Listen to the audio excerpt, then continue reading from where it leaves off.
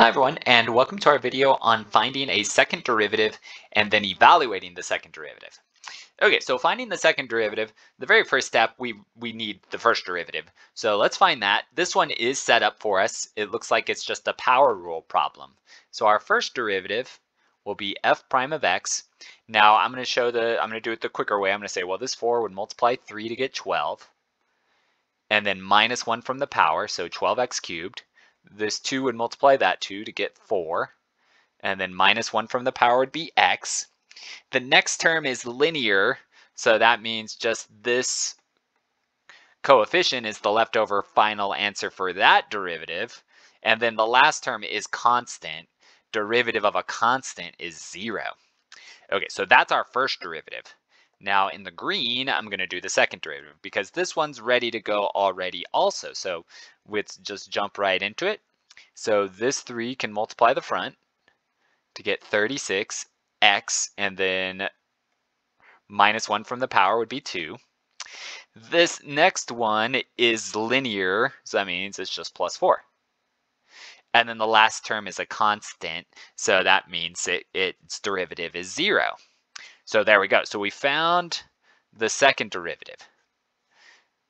Now, I'm just rewriting it so I can see it all by itself for the next step. So now we're going to do the f of negative 2, f double prime of negative 2. So f double prime of negative 2 is equal to 36. And then what we're doing is just changing those x's to be parentheses with negative 2, just like that. Okay, and then now we'll simplify. So the second order derivative at negative 2 is equal to 36. Negative 2 squared is going to be positive 4, and then plus 4.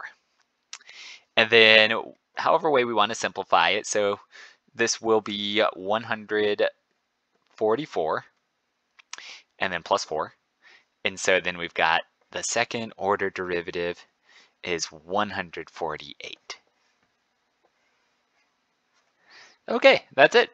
Okay, and still so the second order derivative we'll use in other scenarios. It's still telling you a rate of change, but it's telling us the rate of change of f prime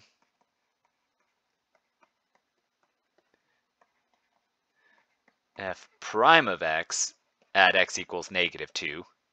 Okay, so that's what that number represents. If we did f prime of negative 2, that number would have represented the rate of change of f of x.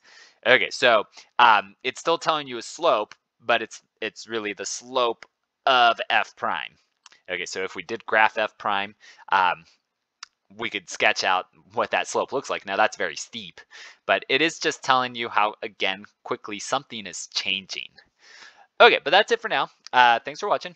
We'll see you again next time.